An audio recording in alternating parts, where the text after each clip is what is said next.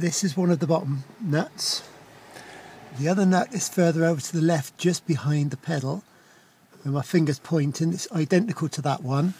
The one that was loose on mine is up the top. Very, very difficult to see because of the steering in the way.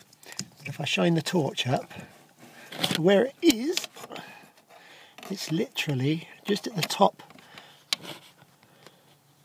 of that bracket, that one there.